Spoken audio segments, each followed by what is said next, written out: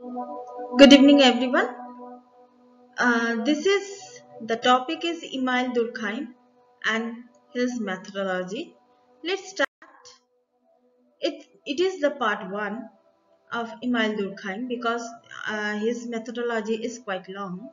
So I am dividing Emile Durkheim in 3 to 4 parts. So let's start for beginning. He was born in 15th April 1858. In 1885, Durkheim went to study the University of Germany. He was impressed by the scientific psychologist of William Wundt. Durkheim found especially significant Wundt's connection that moral phenomena has to be treated as facts of the social existence. Major works of Emile Durkheim: The Division of Labor in Society, 1893; The Rules of Sociological Method, 1895; Suicide, 1897; The Elementary Form of the Religious Life, 1912. Books: Education and Sociology, 1922; Sociology and Philosophy, 1924; Moral Education, 1925; Socialism is 1928. Durkheim's methodology. Social facts. Durkheim defined the social facts, the ways of acting, thinking, feeling external to the individual and endowed with the power of coercion. The power of coercion. Coercion means forcefully, by reason of the which they control him.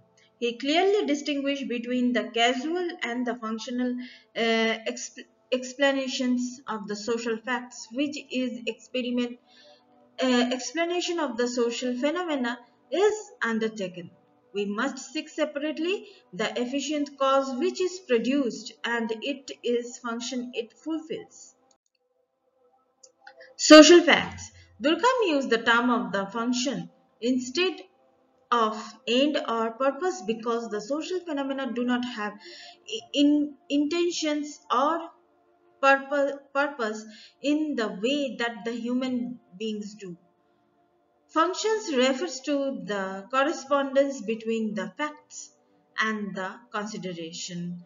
So this is the main thing of the social facts in Durkheim. Actually, Durkheim differentiated between the two broad types of the social facts.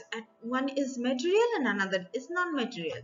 Material facts is like the um, material fact is quite clear.